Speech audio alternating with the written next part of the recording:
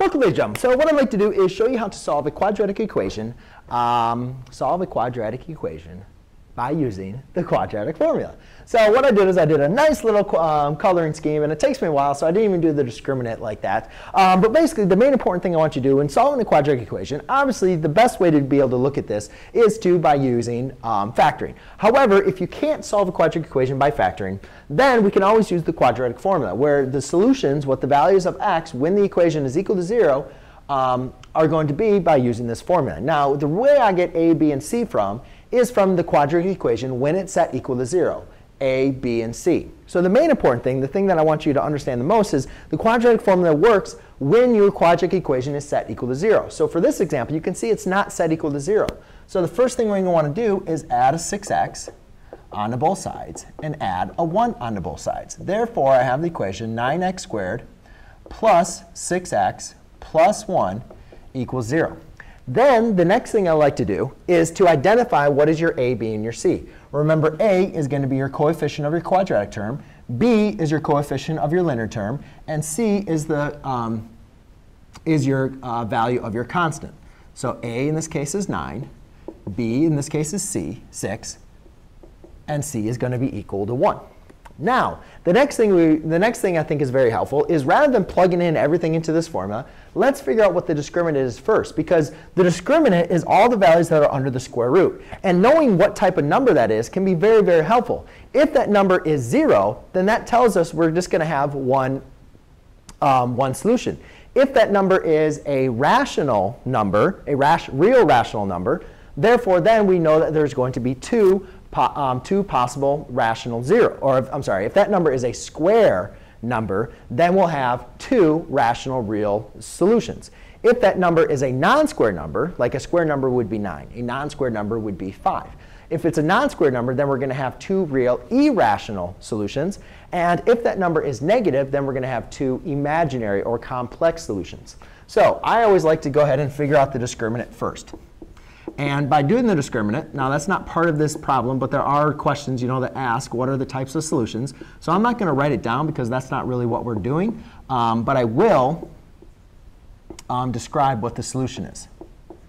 OK, so therefore I have 36 minus 4 times 9, which is 36. So that equals the square root of 0, which is equal to 0. So since we have a vector 0, we're going to have one real solution. OK? Now let's see what that happens. Let's see how that works. Let's just pretend that 0, square root of 0, let's plug that back in with the rest of the equation. So my solutions are going to be x equals opposite of b. So b in this case is 6, right? It's not negative 6. I'm sorry, it's not negative 6 from up here, but b is actually 6 when I get it set equal to 0. So the opposite of b is negative 6 plus or minus the square root of 0, which we know is 0, but I'll just write it in there, divided by 2 times a, which in this case is 9. So negative 6 plus or minus the square root of 0, that's just going to equal x equals negative 6 plus or minus 0 is just going to be negative 6 over 2 times there is going to be 18. And therefore, that equals a negative 1/3. So therefore, my one solution, the value where the graph crosses the x-axis, is going to be negative 1/3. In the next example over here, we're going to do the exact same case here. First thing we need to do is identify our a, b, and our c. A in this case is 1. B in this case is 4. And c in this case is going to be a negative 3. Again, let's determine the discriminant first. So the discriminant is going to be the square root of b squared minus 4 times a times c. So therefore, in this case, I'm going to have 16 minus, or negative 4 times negative 3 times 1 is going to be a positive 12. So the discriminant equals the square root of 16 plus 12 is going to be 28. We can break apart the square root of 28 into the square root of 4 times 7, which is equal to 2 square root of 7.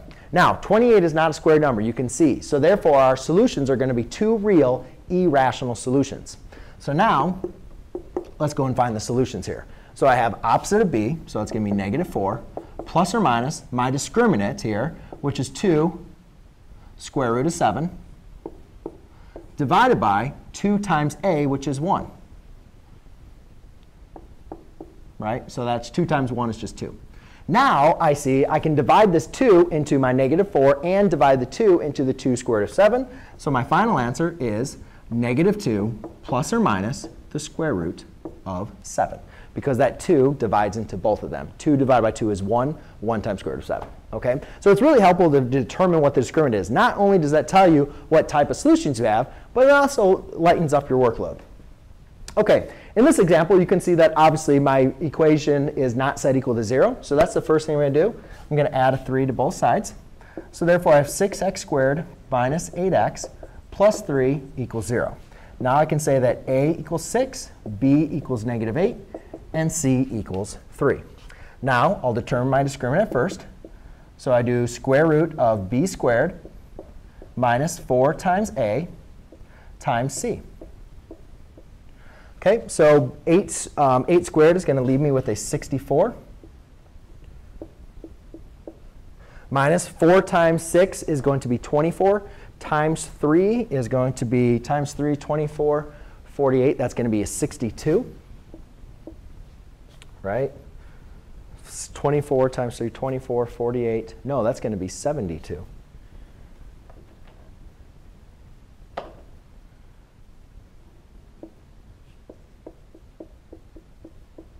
2, 4, 4, 8, 12. 2, 4, 6, 72. So that's going to be 72. So now, when I go ahead and simplify that, that gives me the square root of negative 8. So therefore, since I'm taking the square root of a negative number, I'm going to now have two complex solutions, meaning the graph is actually not going to cross the y-axis at any real values. However, I still can simplify this. I can break this down. Let's do that over here. I can break this down, though, however, to 4 times 2 times negative 1.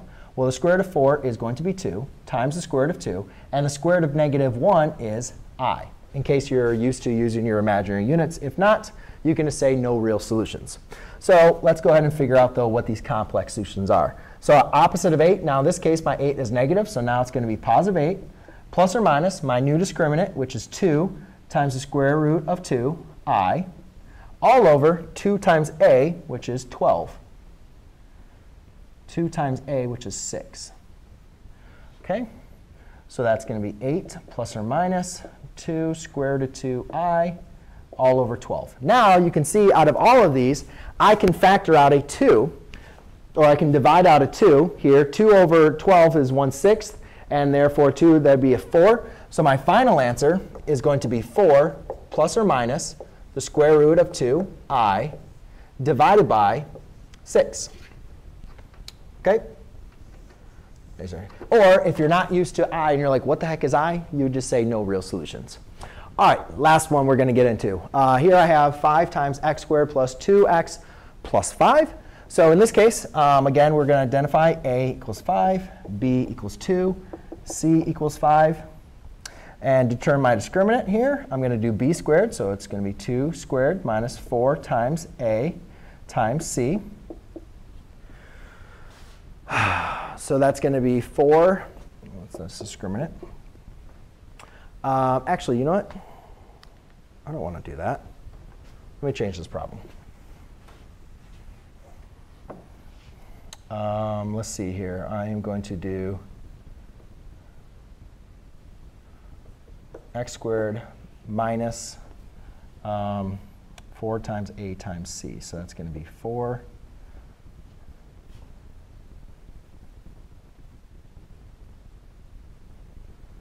Times a, 1 times c, 4x plus 2. Oh, 4x plus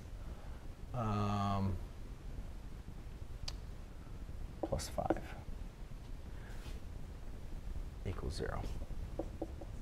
OK, so let's go ahead and do this one here in case. Sorry, I want to do change. I want to give you one example of one solution when you have irrational, when you have complex, and then one where you're going to have two rational. So again, let's do this one. A equals 1, b equals negative 4, c equals 5.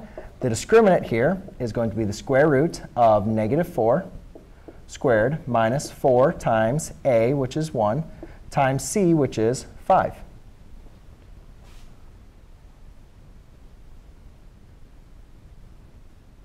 b squared minus 4 times a times c. Those aren't going to be. negative 5. Oh, that should be a negative. That's right. I did my math wrong. That should be a negative 5 times negative 5. Sorry about that. The problem is x squared minus 4x minus 5. I was doing my factoring in my head wrong.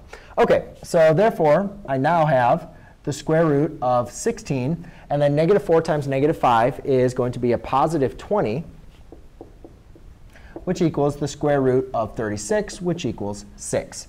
Now, to solve the rest of it, x equals opposite of b, which is going to be 4, plus or minus 6, which is my discriminant, all over 2 times a, which is just 2. So now I can do 4 plus 6, which is 10. 10 divided by 2 is going to equal 5.